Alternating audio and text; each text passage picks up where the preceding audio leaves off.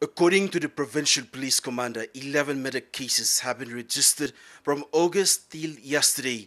All this that's related to drug and alcohol, sorcery with land disputes.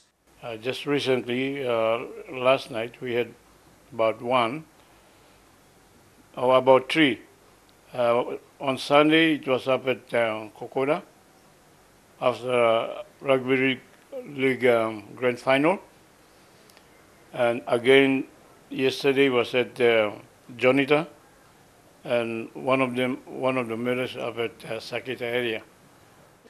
The suspect of the Jonita murder case has surrendered to police, and police are now investigating this case.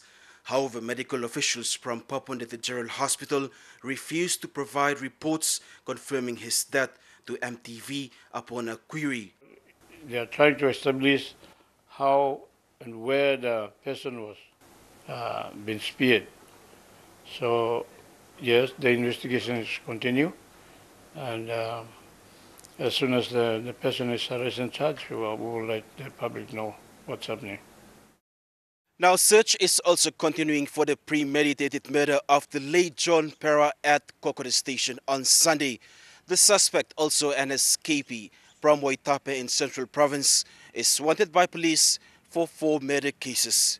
In Papua Northern Province, Fabian Hakelitz, National EMTV News.